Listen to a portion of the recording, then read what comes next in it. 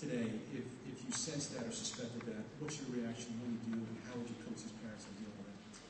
Great question, because it puts you in somewhat of an awkward situation, right? Your kid's out there on the field. You don't want to embarrass him. You don't want to, make the coach mad. So I can see how for years people did not much and kind of went home and were a little uncomfortable about it.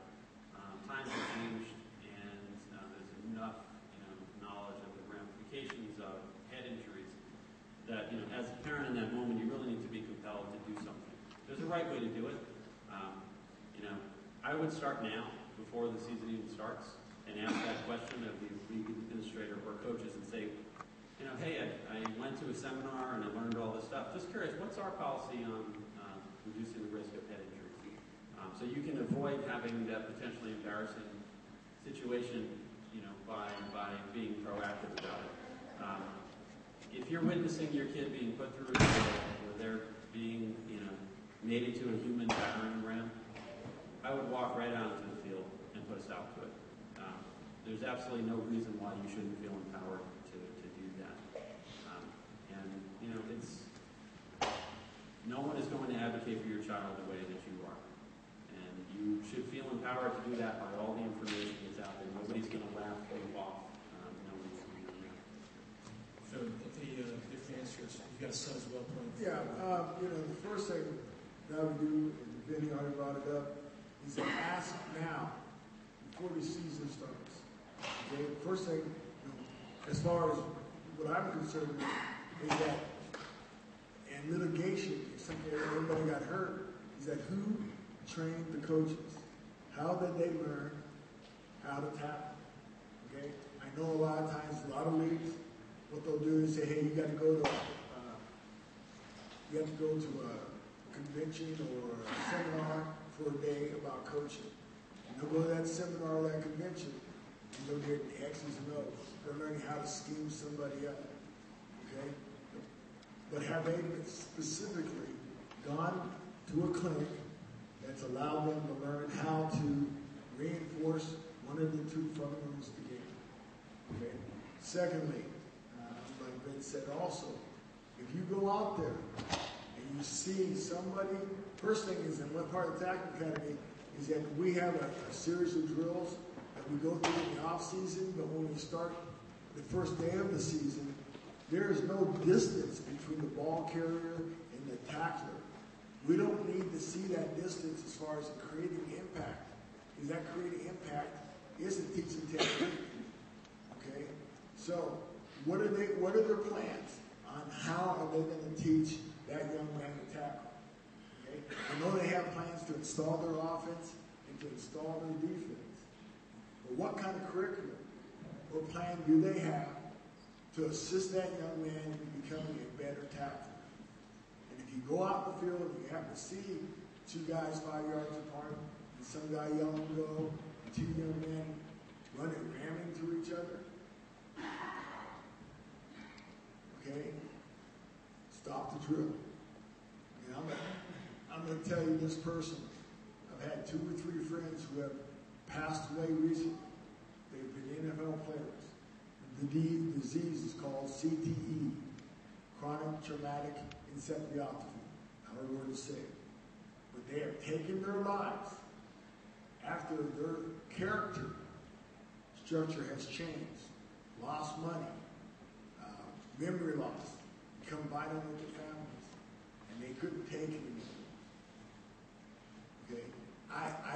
The biggest thing in my life is I do not want to see young men that 12 to 14 years after they stop playing, their personality completely changes because somebody didn't step forward and say, that isn't right.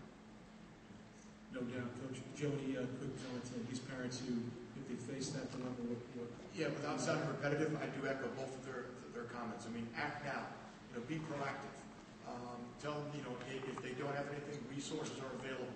Say, hey, listen, I saw some great resources online, or hey, do we have any of this type of stuff implemented, in our league? If not, that might be something worth to look into, both from a health and a legality standpoint. And again, no one's going to be a bigger fan than your child than you are. Go in there and stop the drill. pull them out of the drill for a second, ask them for a little quick water break, come on over, and then, I don't think it's wrong with questioning that coach off the field type of thing, or using the right chain of command with the lead to make sure. I mean, you would do the same thing if someone was doing something inappropriate in the academic setting that would be detrimental to your son. Educational aspect, same thing. So bottom line is know your coaches well. Try to know your coaches before the first day of practice. Hopefully a lot of coaches have that parent orientation and get to you and get to them. I'm going to open up for questions. Can I just want to make a comment before we miss the opportunity on the technique side of it. Obviously, we're talking a lot about tackling. There's two other elements to football I think that are incredibly important. A lot of people here are probably the parents of linemen who were never really involved in a tackle. The same technique and physics applied of eliminating the headbutting that's going on at the line and teaching your linemen essentially to block from the hips and the shoulders and with their arms. So if you can eliminate that headbutting that's going on all the time that the kids never tell you, if you really ask them, you'll hear kids open up and say, I have headaches all the time. That can be eliminated through technique, innovation, and education. And the last thing, what I'm a huge proponent of, I think gets absolutely no airtime, and probably be the single biggest, most important thing that could change football, is actually eliminating ball carriers from lowering their heads before they go into a collision. All of the concussive episodes that I ever got were actually as a ball carrier lowering my head when I went into the collision. If you watch the game of football, you watch your own children play, it is the easiest thing to spot a kid do this. And when a kid does this, the tackler does the same thing, and now you have two battering rams going at each other. If you enforce the kids, vehemently enforce the ball carriers to keep their heads up, now you actually allow the tackler to come in and make that proper kind of a tackle, and you'll have a good football play instead of a collision. So I'm a huge proponent of that. I actually put a picture of myself in Xenith catalogs in the back from high school. There's a picture of me with my head so low that you can read my name on the back of the jersey from the big circle, do not do this. So I just, while we're talking about tackling, I just kind of wanted to add in those other two technique elements that are kind of important. And I've got one more for anybody. So when you think about the positions most prone for concussion, is there a positional breakdown that these parents can say, hey, listen, quarterbacks, running backs, linemen, there's a concern for everybody, no doubt. But is there a few positions, hot positions that these parents should be aware about? There are certain statistics that may point one way or the other. I don't believe any of them. I think everybody's, generally potentially at risk. Obviously, a quarterback or a wide receiver might be more at risk for that more rare, real high energy blow. The lineman is probably more at risk for the repeated low energy impacts.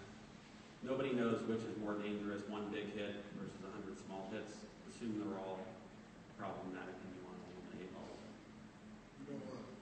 Being about linemen, of course, that's my specialty, defensive lineman. I hope you guys, I know your child's in one position, but you come out there and watch us. We wear the helmets for protective purposes only. But the game, and the way it's changed the most in the last 10 or 12 years is that it's become a hand combative sport.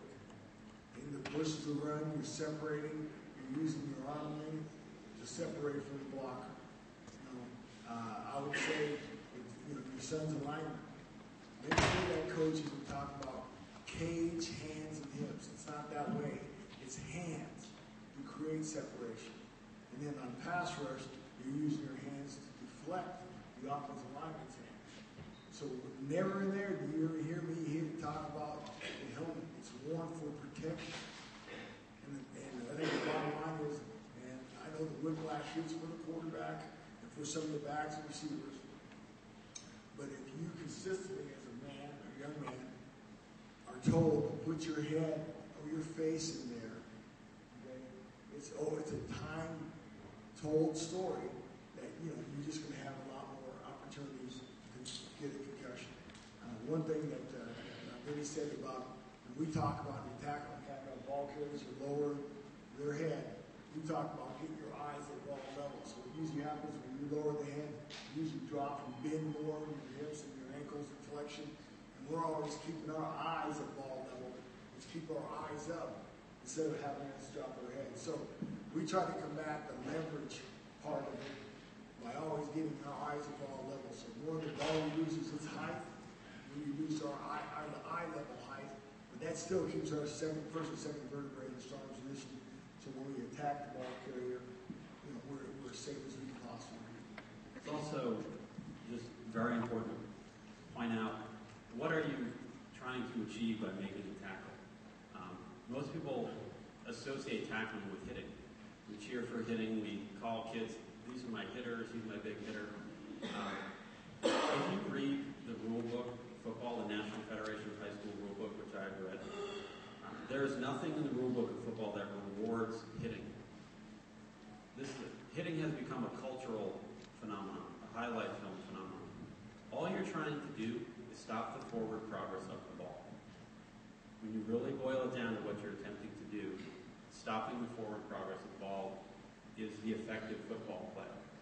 So you take coach's technique, correct me if I'm wrong, you can make a fantastic tackle without ever even bringing the guy to the ground. You stand him up and drive him backwards and a couple other teammates swarm in, the referee blows the whistle and the play is over, and you've done your job.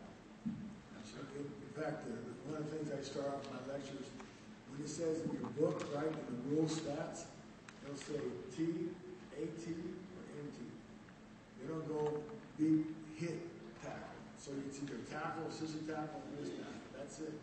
I know part of the culture is that we will go out there and people get energized because of big hits. But the bottom line, if you don't let them cross the goal line, okay, or make that first down because your tackle is effective, you've done your job. Okay, I'm going to turn to the parents and ask anyone to raise their hand if you've got a question. I'm going to go far left, show with a hat. Yes, I'm sorry. What is the name of that app?